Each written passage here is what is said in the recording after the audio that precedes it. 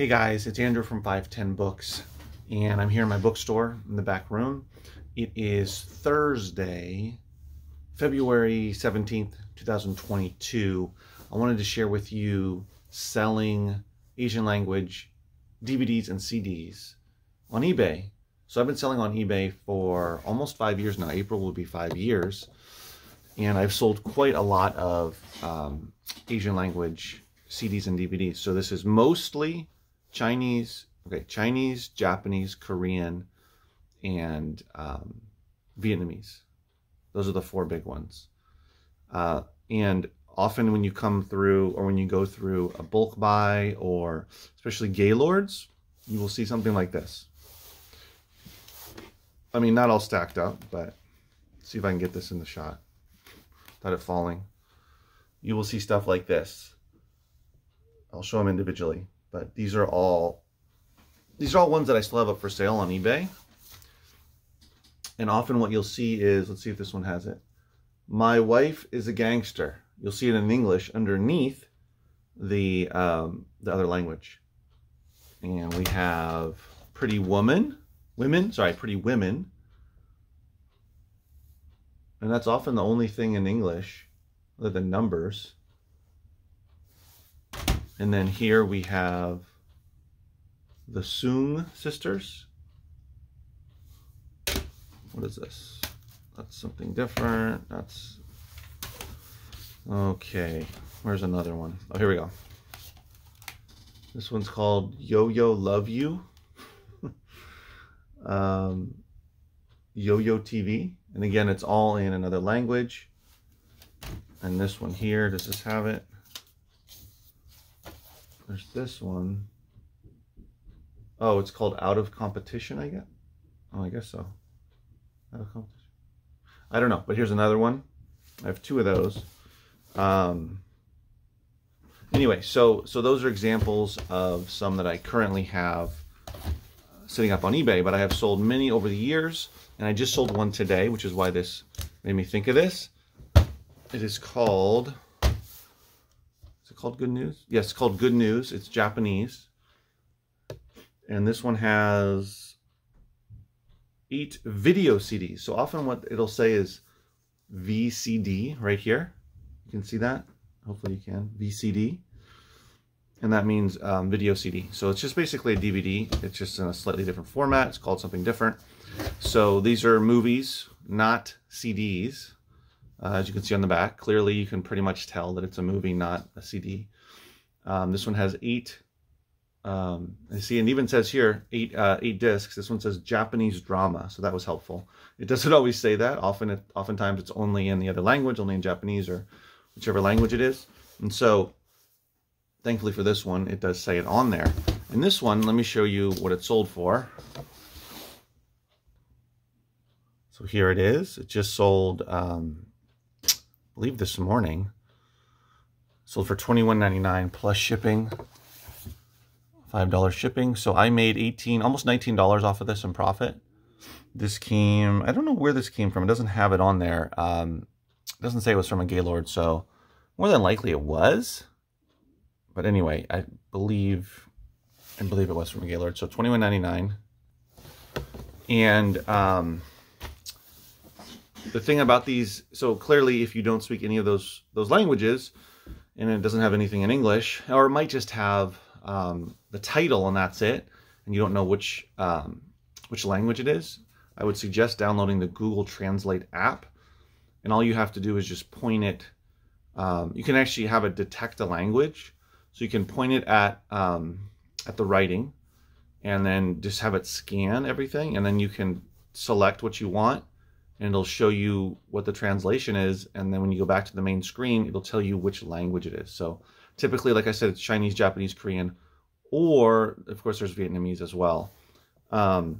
Those are the 4 big ones. I haven't really seen, I haven't seen like Thai or Cambodian or other Asian languages. Mostly those are the big 4, and mostly Chinese and Japanese, with a little bit of Korean and some Vietnamese. Now, Vietnamese is its whole thing, whole separate thing that I found when I sell a bunch of CDs, for instance. I've done DVDs as well, but when I've sold CD lots as an auction on eBay, Vietnamese language CDs, they do really well. And so instead of going through them one by one and trying to figure out what they are and sell them individually, I just put them in lots, and I got as much as like almost $250 off of a 7-day auction that started at probably like 99 cents. So keep that in mind, that there's money in those as well. And again, you know, if you want to spend the time to go through them individually, you can do that as well, which is what I do with some of these. Right now in the warehouse, I have stacked up Vietnamese CDs, which once I finish with the Gaylord, I will put into a lot and sell on eBay. And the other ones I've got stacked up into Japanese, Korean, and Chinese, and those are CDs.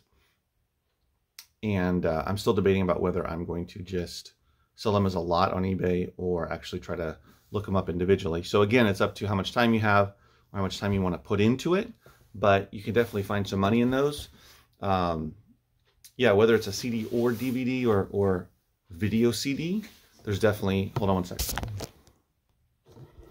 There's definitely some money, potentially money to be had in those. Sometimes I found ones that are super rare, CDs in particular. I've done actually better in general with Asian language CDs than the DVDs. But again, if you have the translator, you can figure out who the artist or group is, and then you can look them up on Discogs or look it up on eBay to see if there's another one for sale.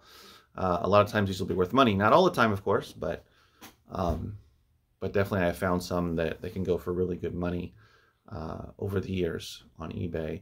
And also another thing that happens with these, a lot of times if you scan the barcode, it won't come up. So you're going to have to look them up manually and try to figure that out. Now, this just falls into the category of whether or not you want to spend the time looking these things up. But again, if you're only coming across them occasionally, well, maybe that'll be worth it too.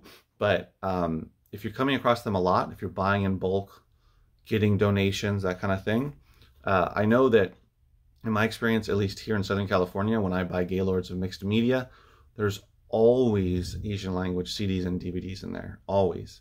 And these are legitimate ones, of course. I'm not talking about ripped ones or you know, anything like that. These are legit ones, because there's a huge you know, Asian speaking or Asian language speaking population in Southern California. So there's lots of Japanese people, lots of Chinese people, lots of Korean, lots of Vietnamese. So there's a ton of these that end up getting donated to thrift stores and end up in these Gaylords, and I end up going through them, and which means there's a big market. I mean, of course, all over the place for this kind of stuff, but a lot of times, like this one that I just sold, a lot of times people will buy them locally, or they'll live, for me anyway, they'll live in Southern California. So this one that I'm selling is from a city that's not too far from where I am. So that's common as well too. But you know, it's up to you. So it's kind of like the difference between, you know, are you a scanner or are you a scanner and a manual lookup, or a person willing to look up things manually? It's the same thing for books. You know, some people only want to scan the barcodes and they don't even bother with anything else. But of course they leave a lot of money on the table, but they look at it as, I'm saving time because I'm just getting to all the stuff that has barcodes, and that's much quicker. I don't care that I'm leaving money on the table. Where other people, you know, like myself, over the years, I've evolved to get better at what is even worth looking up individually. And I don't look up everything that I get. Sometimes I just don't feel like it, don't have the time, don't have the energy, whatever it is. There's a lot of reasons, but I've gotten much better at it. For instance, I just got a book in that, oh geez, okay, I'm blanking, but it's a, it looks to be a first edition, and it's in excellent condition. It's a book from 1966. Oh, The Valley of the Dolls, that's what it is. Just yesterday, I picked up a bunch of books, and that was in there. And I couldn't believe that the condition of the dust jacket, the actual book, and looking at the publication date, says 1966. It doesn't say first edition, but I was looking it up on eBay. It appears to be the first edition. It's always a little tricky to tell. But anyway, that's an example of something that doesn't have a barcode. It's from the 60s that you have to look up manually. And you have to at least, you know, either type it in or use your voice to look it up on eBay, or look it up on eBooks, try to figure out if it's the first edition, that kind of stuff. But of course, there can be a lot of money. I mean, this book, it varies. It looks to vary. It could only go for 30 bucks, could go for a little more, it could go for 50, 60 bucks. But to me, that's worth it. You know, if I sell it for even like 30 or 40 bucks, and I just took a little bit of time to look it up. So it can be the same thing for these types of Asian language CDs and DVDs, because of course, if you don't speak the language or read the language, then you're going to have to look it up. But we have tools like Google Translate and like eBay and like the internet in general to figure out what these things are. And of course, the more you do it, the better you get at it. It's just creating a new skill. And then over time, you might even recognize some of the artists, the groups, you know, maybe even start to recognize, differentiate between the languages, so you know what you're looking up and what you're looking for. So it's just adding to the tool belt of you know, of the things, your arsenal, so to speak, of being able to pick these things out as you get new items donated or as you buy in bulk, whatever your sourcing methods are. So to me, it makes sense to do that, but you know, to each their own. If it's already hard enough or not worth it in your mind to look up something in English, then chances are you're not going to look something up in another language. And of course, Spanish is another huge one that if you spend time looking up some of those, that you can potentially find some money as well. So this is just a little tip, a little idea that if you're not coming across this stuff, then it doesn't matter. But here in Southern California, there's a lot of it. So it's worth it to look up some of that stuff and get familiar with it, at least try to make some money off of it. Because when I get a whole Gaylord, I don't have to make money off of every single thing, but I try to come up with ways to monetize the majority of what's in there. Of course, if a disc is missing, the artwork is missing, you know, generally, unless it's a video game, which you can sell individual discs for certain video games, then it's not worth it. But most of it is there intact, and you just have to be able to figure out whether it's worth selling, worth trying to monetize.